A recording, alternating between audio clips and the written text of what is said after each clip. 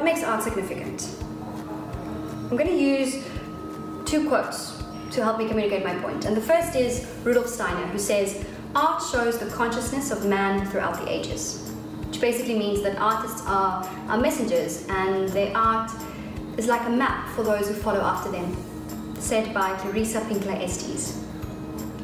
So like a writer, let's say Shakespeare, Anton Chekhov, or any poetry, songs, their art tells a story about the artist, and it also tells a story about the time that they lived in, which makes it a story about humankind. In Waldorf education, developed by Rudolf Steiner, the students meet or do a certain time in art history at a specific stage in their development. I remember when I was still teaching at Waldorf, and we were doing the workshops and the courses. We would sit and listen to a story, and then the next day we would come back and we would do a piece of art, either with pastel or watercolor paint. I was no expert, but I enjoyed it so much that I applied it to the stories that I was reading in Women Who Run with the Wolves.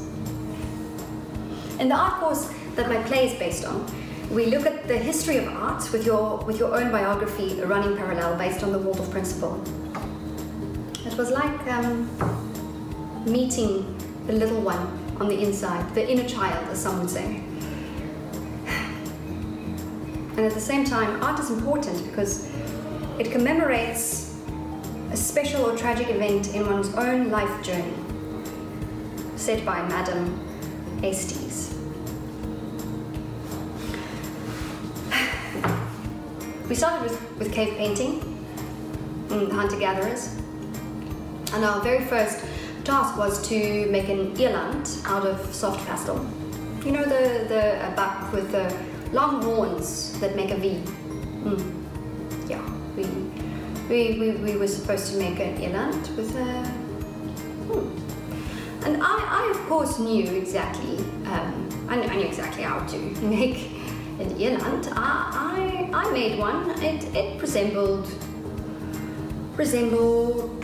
you know, one sort of, you know.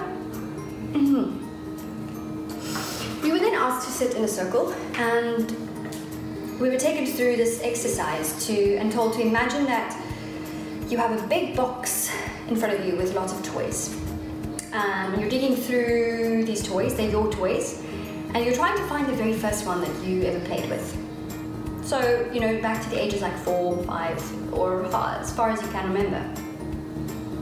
But instead of them being your toys, is your memories. So you're trying to dig through your memories to find your very first one.